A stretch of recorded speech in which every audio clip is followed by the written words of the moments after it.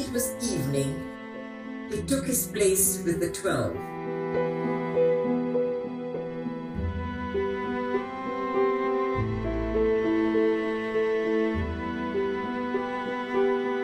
And while they were eating, he said,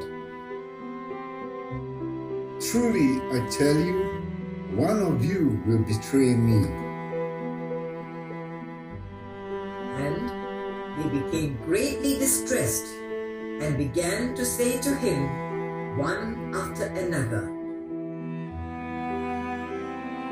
"Surely not I, Lord."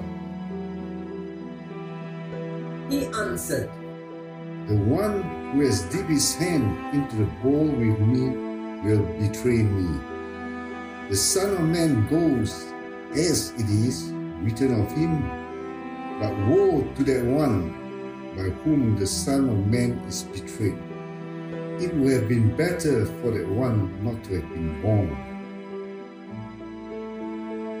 Judas, who betrayed him, said, "Surely not I, Rabbi." He replied,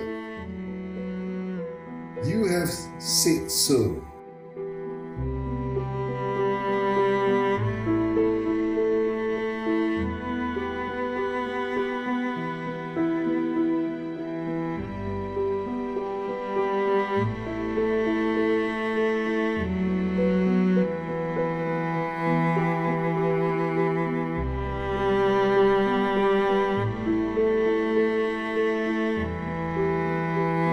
While they were eating, Jesus took a loaf of bread,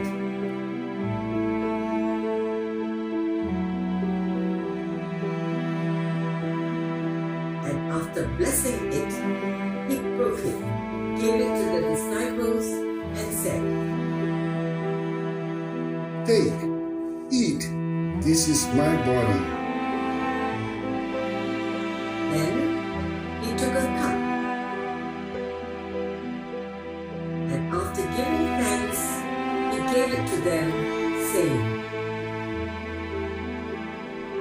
"Drink from it, all of you, for this is my blood of the covenant,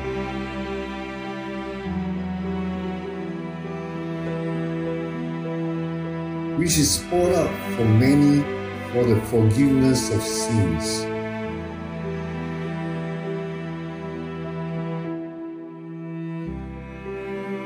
I tell you, I will never again drink of this fruit of the vine until that day when I drink it new with you in my Father's kingdom.